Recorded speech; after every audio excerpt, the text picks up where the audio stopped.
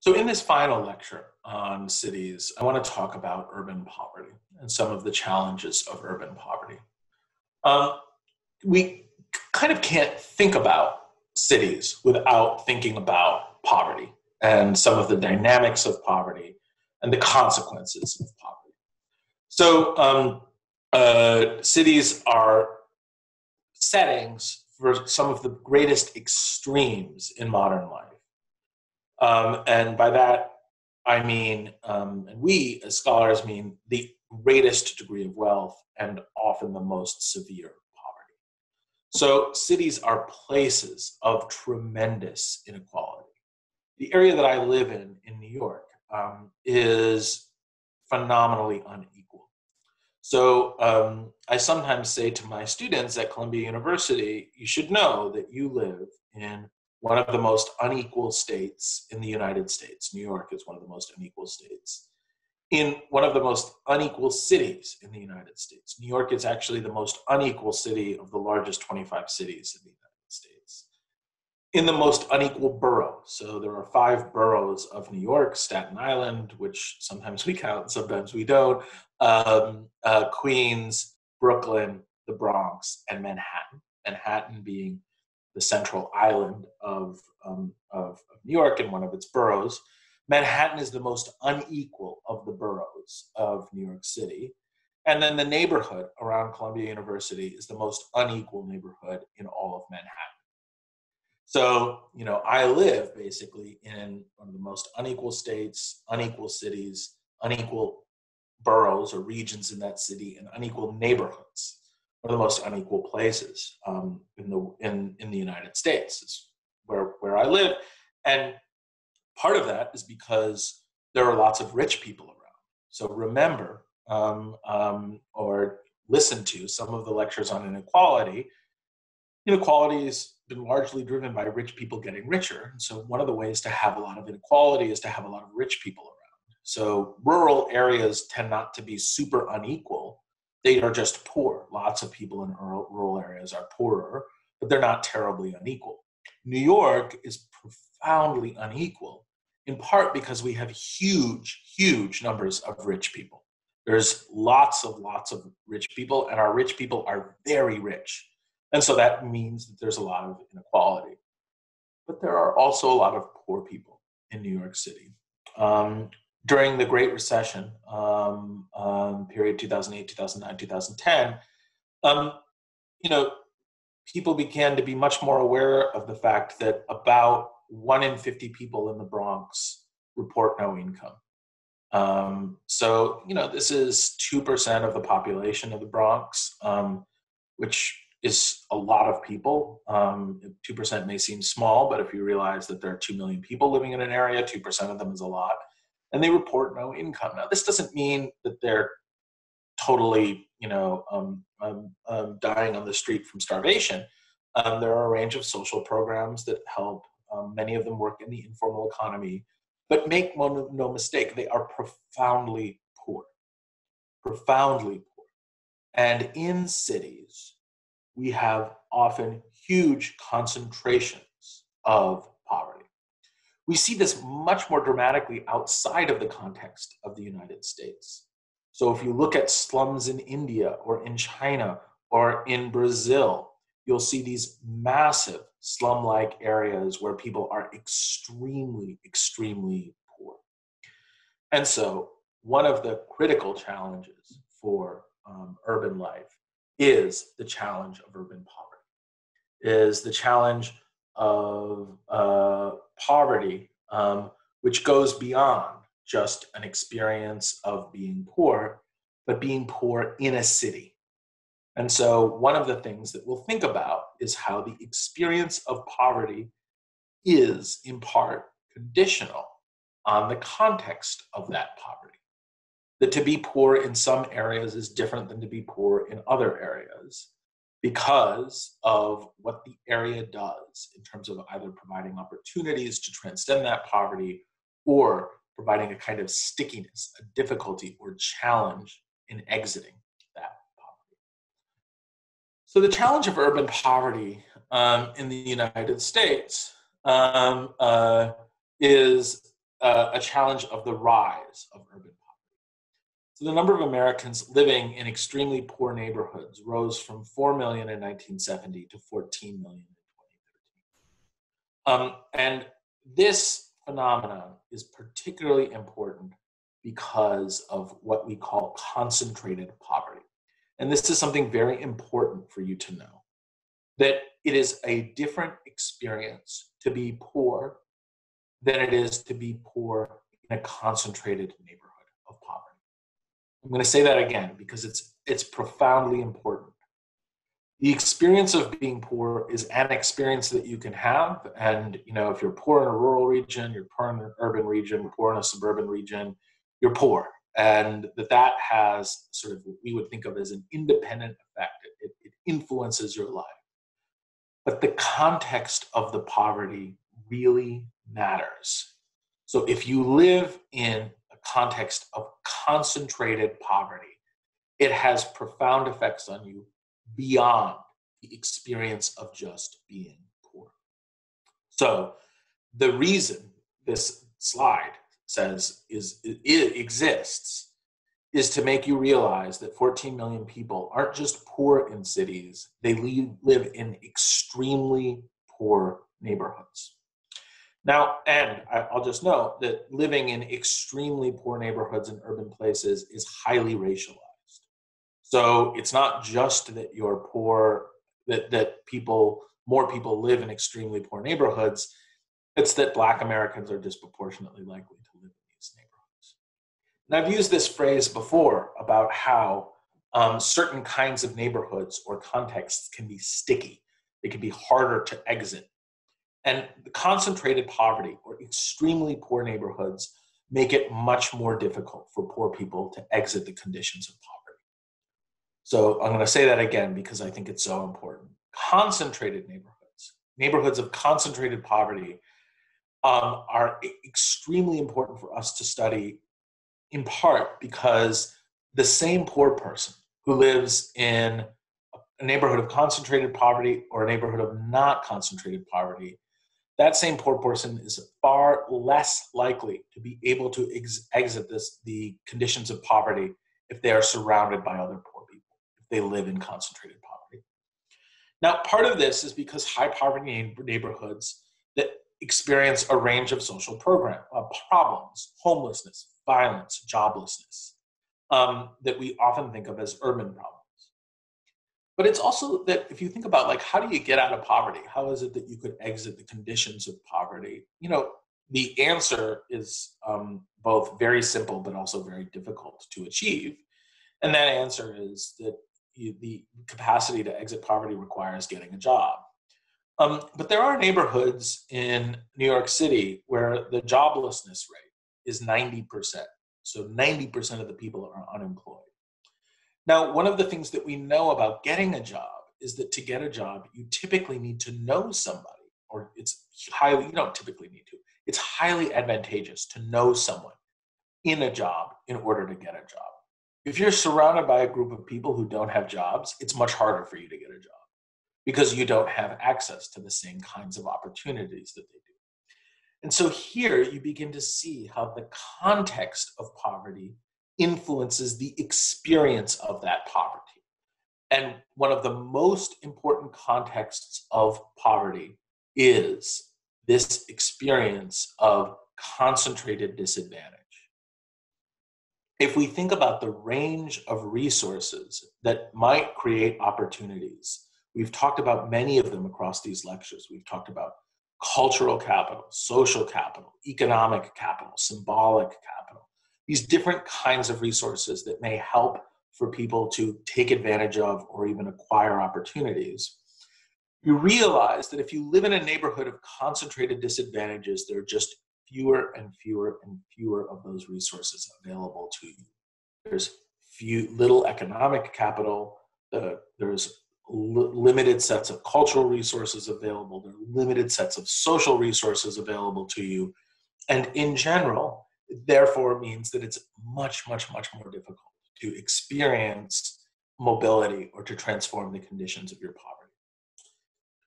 This comes with this critical insight about concentrated disadvantage and how concentrated disadvantage has an independent effect on poor people. So that poor people who live in contexts of concentrated disadvantage are worse off than poor people who do not. So if you have the same amount of money, you definitely don't want to live in a neighborhood of concentrated disadvantage if you're hoping to be mobile, because that neighborhood will have a negative independent effect upon you. So we see the importance of social context. This is also something that's potentially modifiable. We may be able to design different kinds of urban spaces or communities where we seek to undermine concentrated disadvantage.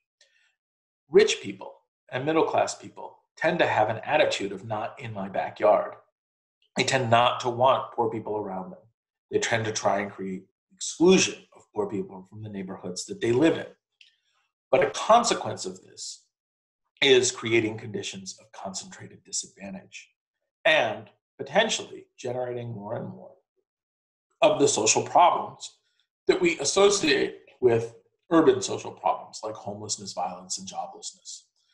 And so, one of the questions becomes, how is it that we can engage in middle-class and wealthier communities to help them understand that through processes of social exclusion, one of the things that they're doing is producing systematic, continued poverty in the cities within which we live.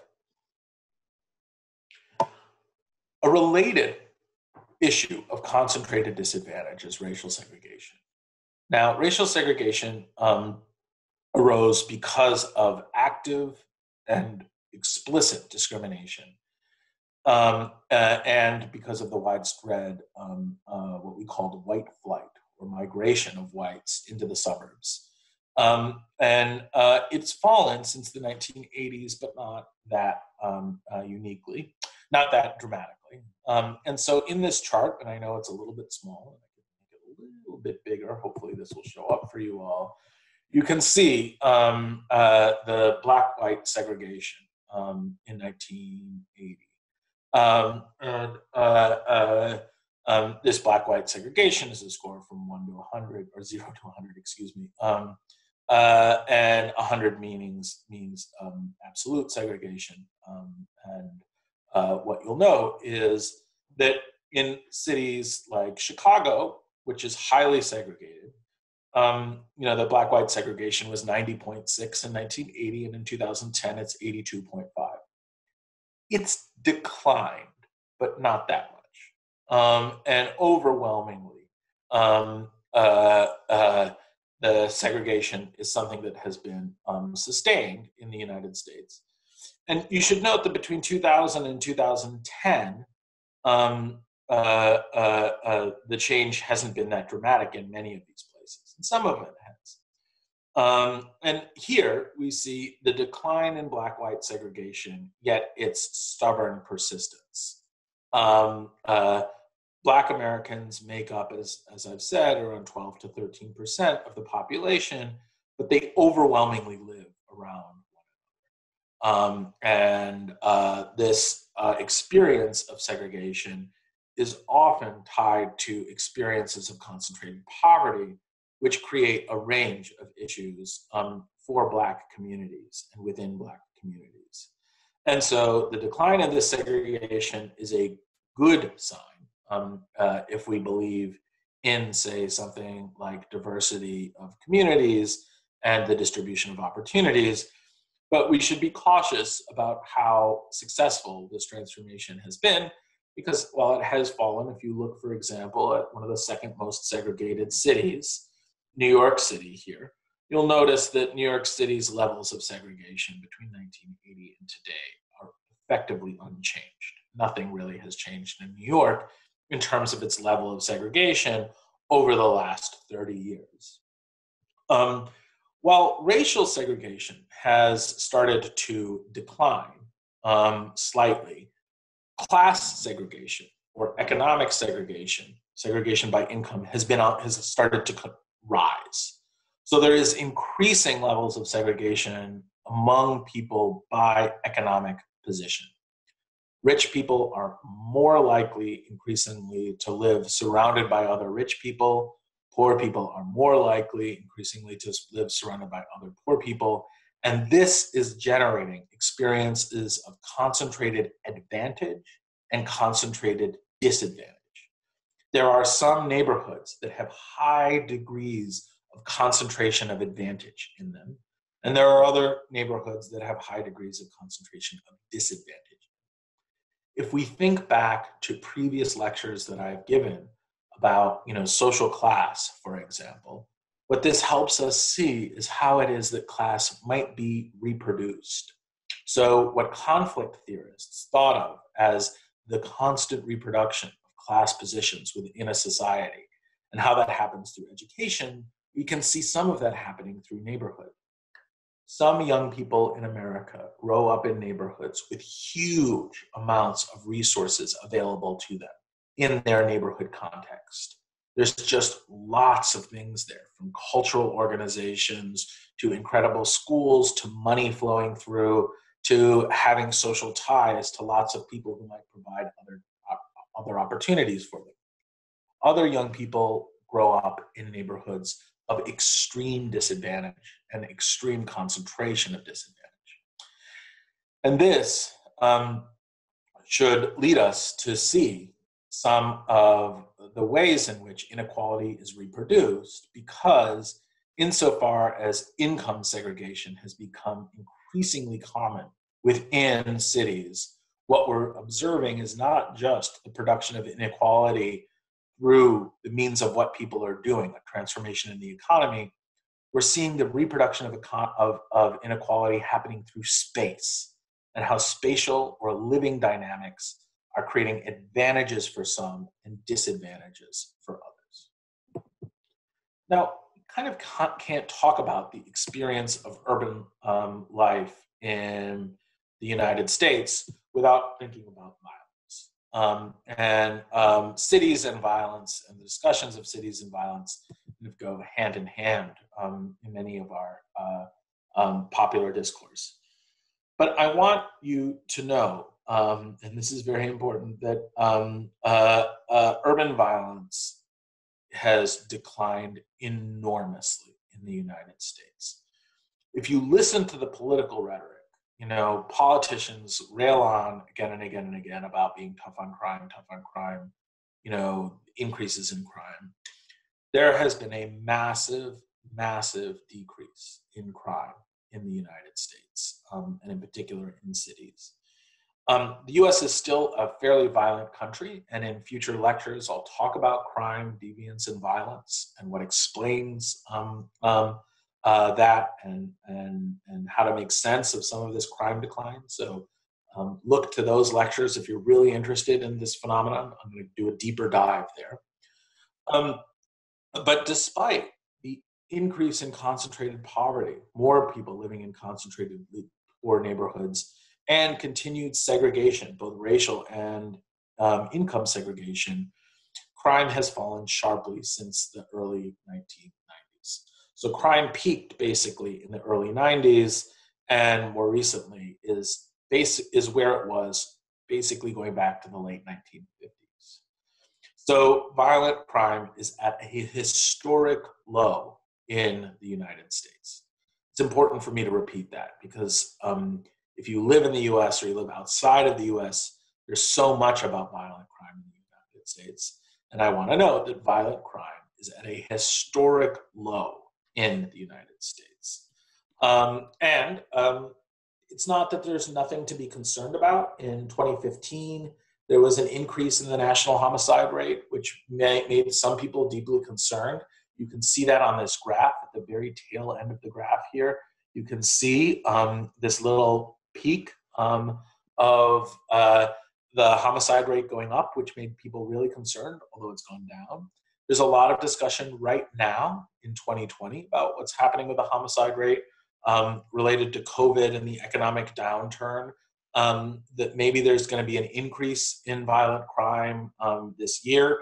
In certain cities, it seems like there probably will be. Again, that's cause for concern. But just to repeat, it's nothing like what it was. This decrease in violent crime in the United States is incredibly important for us to acknowledge and recognize. Now, what caused this decrease in violent crime? Well, you're going to have to jump ahead to lectures on violence and crime, criminology and violence. And so I'll explain, drawing upon the work of others, I don't do this work myself, what it is that might explain this massive decrease in urban violence. I have to say that it's particularly interesting that this has happened under conditions where there's an increase in concentrated poverty, continuation of racial segregation, an increase in economic segregation. And even with those sets of things, which we would think might increase violent crime, we haven't seen increases in violent crime. I'll also just note here, what this graph shows is from 1960 to 2018, the homicide rate. Criminologists and sociologists almost always look at the homicide rate as kind of the most important rate for explaining violent crime, because homicides are all reported. It is incredibly rare to have a homicide that doesn't get categorized, counted, or observed.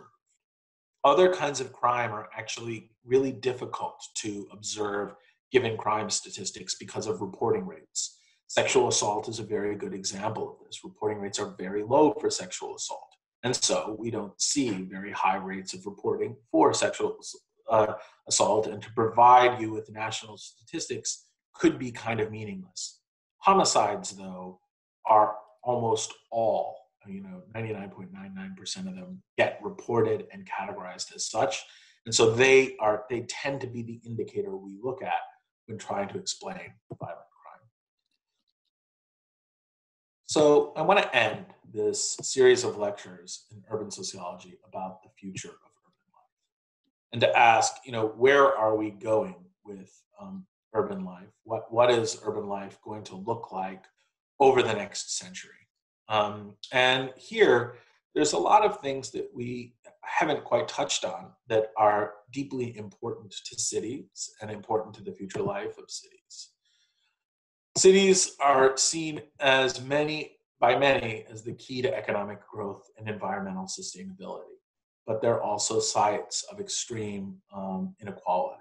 Here we have a slum in Xiamen, China, and you can see the buildings in the distance where likely quite wealthy people are living, and here a slum, people living alongside this water where likely not terribly poor, but relatively poor people are living. Cities are places that are going to be deeply impacted by the coming environmental crisis. You may note there that I've predicted the coming of an environmental crisis. It's almost certainly going to be the case that there will be a massive environmental crisis coming, and that people living in cities are going to potentially, disproportionately experience this, in part because so many people are living in cities. But cities are often located on water, near oceans, and things like flooding and environmental catastrophe are going to affect those cities. But cities are also seen as part of the environmental solution, that people living in densely clustered areas together use fewer resources. They're not driving around in their cars. In order to get food to them, it's highly efficient, right? If you have to drive every piece of groceries, 10 miles to get to the next family, it's really environmentally inefficient. Cities are far more environmentally efficient than other kinds of places. And so some view cities, the future of cities, as the future of our environmental sustainability, that this is how we will meet environmental sustainability goals. Cities are also the primary place of economic growth. They may be the home of inequality, but huge amounts of economic growth happen in cities. But insofar as that growth is happening in cities and people are migrating there, they're also sites of extreme inequality and sites of some of the worst poverty, particularly in developing countries. If we look at this picture, one of the things that you would be concerned about when looking at this picture is the environmental conditions of this slum. And by environmental conditions, I mean, do people have access to clean water? What does the sewage system look like here? What are the consequences of that? People here may be getting pretty sick from living in this space because of a lack of access to clean, potable water, because of a lack of access to sanitation, et cetera. And so slums, particularly in developing countries, this is more so the case in India and Pakistan, Bangladesh, and we see challenges in Indonesia. These spaces that people are living in may be causing them, likely causing them, early death because of exposure to all kinds of problems of living in the cities. And so seeing cities as some ways the future of the world, being environmentally sustainable, the location of economic growth, also, that half of the world now lives in cities and more people are migrating to them. They really are the future of social life. But there are a serious set of social problems, from concentrated poverty to segregation, that make cities, for some, untenable.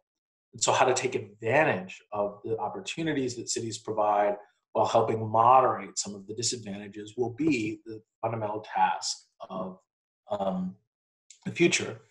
And the questions that we need to ask ourselves, that you need to ask yourself as a student and as somebody who's going to live longer than I am in all likelihood and be somebody influencing urban life, social policy, and a member of a community, is how to create just, innovative, creative cities that can be inclusive. And here we see a picture of a Black Lives Matter protest, where a diverse group of people are gathering together to talk about the importance of Black lives, and to ask how it is that cities and policing in cities could be more inclusive, more just than it currently is. And so we should ask, what are the ways in which we can create greater sustainability, greater public health, greater social inclusion, while still having economic growth within these spaces? I'll say that a current important element of this is the question of public health, of what it means to think about health as a community collectively, rather than just the individual health of different members of the city. And you'll see me addressing in future lectures some of these questions in economic sociology about what future economic growth in cities might look like, in health wellness lectures and illness lectures about what public health approaches to life in cities might look like, and in the crime lectures and in deviance lectures, thinking through why it is that crime and deviance happen in cities and what we can do about them. And then finally, in the environment lectures, to ask, how is it that cities can be spaces of environmental sustainability, and how is it that we can address some of the environmental and public health concerns of concentrated poverty within places like slums of particular cities? So those will be questions that we take up. And insofar as human communities have been fundamentally transformed in light of population growth, and that much of this is happening in cities, many of the questions that we ask in sociology across a range of areas deal in some way or another with urban life. And so we'll hear more and more about this in many of the other lectures to come.